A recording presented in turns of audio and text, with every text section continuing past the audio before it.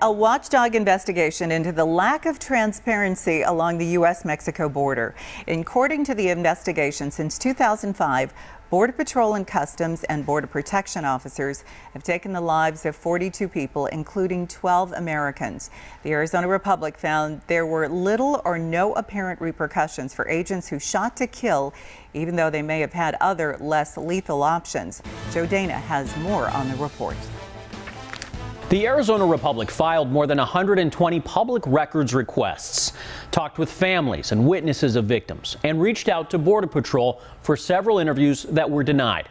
Tonight we are telling one of the stories, a mother in search of answers or evidence that shows her 16-year-old was a viable threat. Araceli Rodriguez lost her son Jose more than a year ago. So I feel frustrated. I'm angry because I don't have any answers. It was an October night when the 16-year-old with no criminal history and whose family says aspired to join the military was walking to the nearby convenience store in Mexico where his brother worked. At the time, Border Patrol was responding to a 911 call that men were carrying marijuana bundles over the fence. Jose never made it to the convenience shop. An agent or agents fired 14 hollow point bullets between the gaps of the fence. 10 bullets hit the teenager in the back and head. They haven't given me an answer to what I want to know. Jose's death has sparked protests at the border and calls for more accountability. Bob Ortega has been trying to obtain records for over a year involving Jose's death and similar cases. As far as the internal investigations within Customs and Border Protection, they don't release any information whatsoever to the public. It's impossible to find out whether an agent's been disciplined.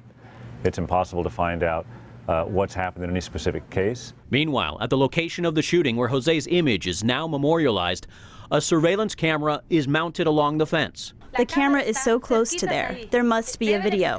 I want to see the video where he is hurting a person from there and that they shot him because of that. She also wants to know if agents had other options. In several other rock-throwing cases, border agents used pepper ball launchers to control the situation. Araceli is left to believe they could have shot in the air, or they could have scared him instead of killing him.